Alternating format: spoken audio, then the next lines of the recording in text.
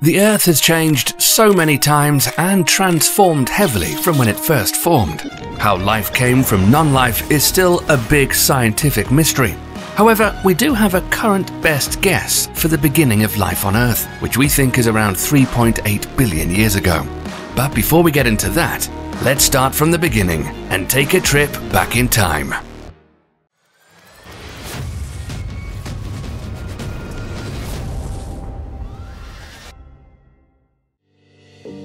The Earth didn't always exist, and it wasn't always hospitable for life.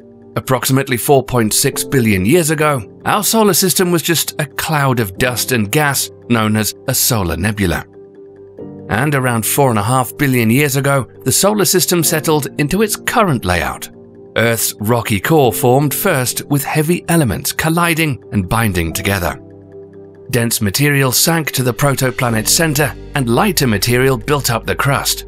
The Earth suffered a huge impact sometime during its formation that catapulted pieces of the young planet into space and formed the Moon, which took up orbit around the young planet.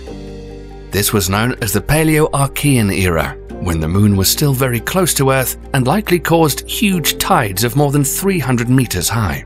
Hurricane-force winds blasted through the planet, and the evolutionary process began. The new Earth was a hellish place during this time. The flow of the mantle beneath the crust caused the movement of large plates of rock on the planet's surface. Collisions of these plates created huge mountains and volcanoes that continually erupted, shooting out huge amounts of lava and gases, and the reefs were created in the oceans.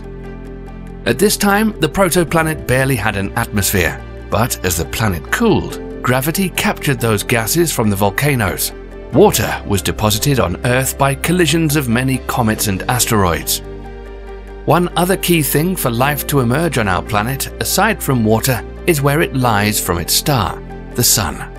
Earth sits in what's called the Goldilocks zone, which puts it close enough to the Sun to allow liquid water to exist on the Earth's surface. Before life even began or had a chance on Earth, radiation from our star was the primary source of energy on our planet, just as it is today.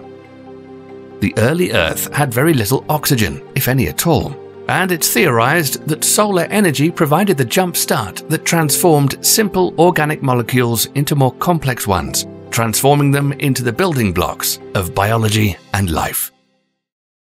Life likely developed in undersea alkaline vents and was probably based on ribonucleic acid, a nucleic acid which is present in all living cells rather than deoxyribonucleic acid, an organic chemical containing genetic information and instructions for protein synthesis.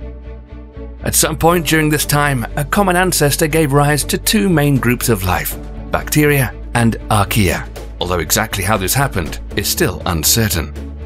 For billions of years, tiny microbes and single-celled organisms evolved and began feeding on methane around 3.6 billion years ago.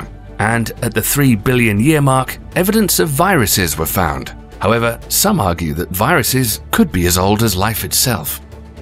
Sometime during Earth's early history, the planet took a turn towards habitability, when a group of microbes known as cyanobacteria evolved with the ability to turn light and water into energy, and released oxygen in the process.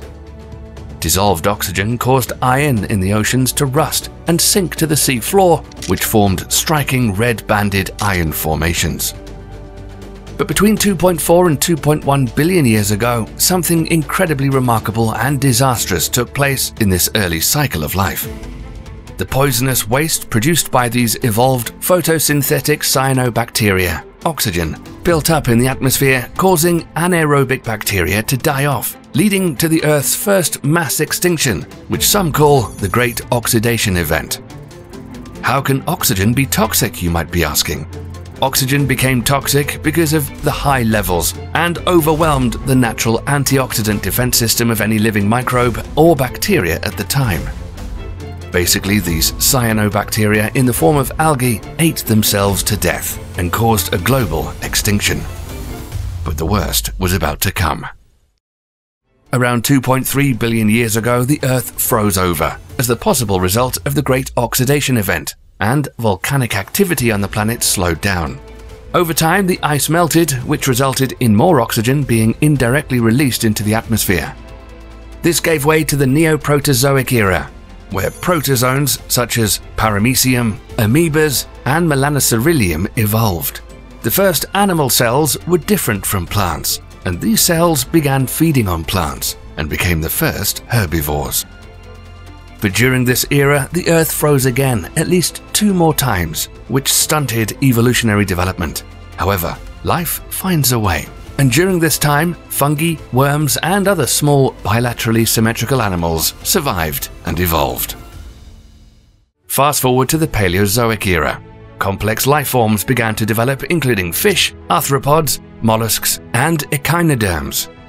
Plants started to show up on the surface of the Earth, and air-breathing animals started to walk, crawl, and slither on land.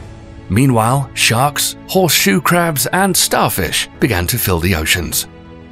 At the beginning of the Devonian period, insects started to take form, and ferns were the common land plant. A prehistoric, jawless fish with bony armor called the cephalaspis, and crabs, large sharks, hagfish, and ratfish evolved. This gave way to the Carboniferous period, where the climate on Earth was thought to be tropical, with little change during the seasons, and gave rise to a new wave of strange creatures. Plants covered the Earth during this time, and the organic deposits of plant debris formed the world's first coal deposits, which humans are still burning today.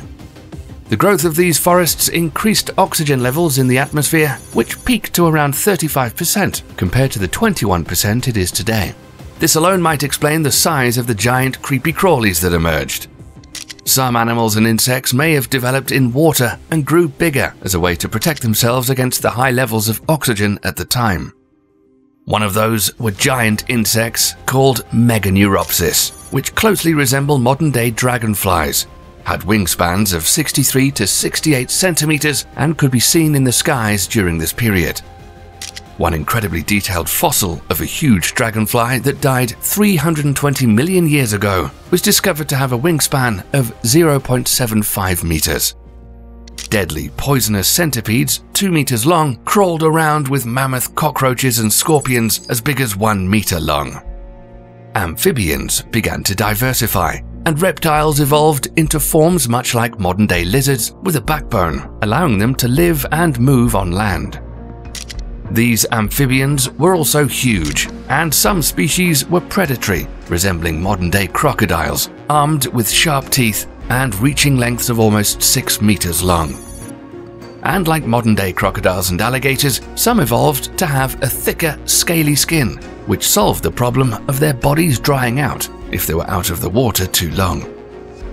And for the first time, amphibians evolved to lay amniotic or air-breathing eggs on land. And that changed everything, since these animals could now live out of and away from water sources.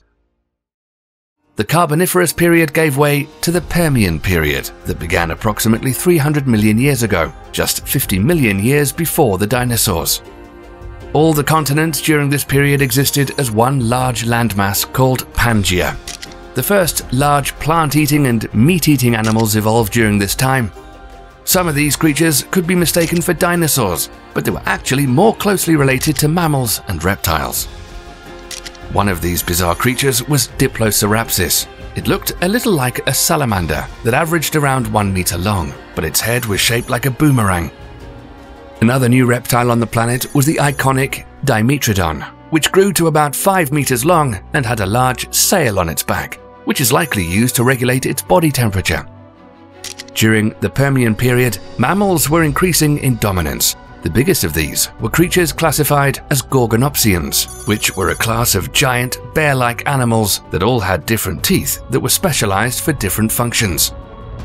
These animals could be either herbivores or carnivores and vary in size from less than a kilogram to more than a ton. One group of these creatures were known as cynodonts. Their name means dog-like teeth, and these animals had social behavior, and there is some fossil evidence that shows they hunted in packs.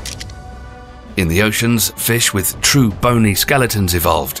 Sharks and rays flourished, as well as sponges and coral. On land, insects evolved with adapted mouthparts that allowed them to pierce and suck. But around 252 million years ago, the Permian era came to an abrupt end by a cataclysmic event that caused mass extinction. In 2001, scientists made a chilling discovery. A massive comet or asteroid, similar to the one that put an end to the dinosaurs, wiped out the giant reptile predecessors 200 million years earlier. But how did scientists come to this conclusion? Molecules of helium and argon gas were found locked in carbon in high proportions that could have only come from space. It's estimated that the asteroid or comet was between 6 and 12 kilometers wide in diameter. Researchers say the strike would have released the energy 1 million times greater than the biggest earthquake of the last century. Aside from this discovery, there's some evidence that current-day Siberia and China experienced volcanic eruptions on an unimaginably massive scale, and those eruptions created dust and ash clouds that blocked out sunlight. Not only that, but over 1 million years, 3 million cubic kilometers of lava poured out of the ground, covering the entire planet in a layer 10 meters thick. The asteroid impact, combined with volcanic activity, was the proverbial blast from a double-barreled shotgun. The Earth was once again a very unhappy place. The combination of these two events resulted in what's called the Great Dying. 90% of all marine animals and 70% of all land animals that were alive during this time perished. It would seem like this would be the final chapter in the evolution of life on Earth, and it would be seemingly wiped out completely. But a new age would begin after this, and the age of the dinosaurs would begin. Would you like to see what happened after that great Permian extinction, and how the great dinosaurs got their start? If so, let us know in the comments, and make sure to stay tuned here, and we thank you for watching.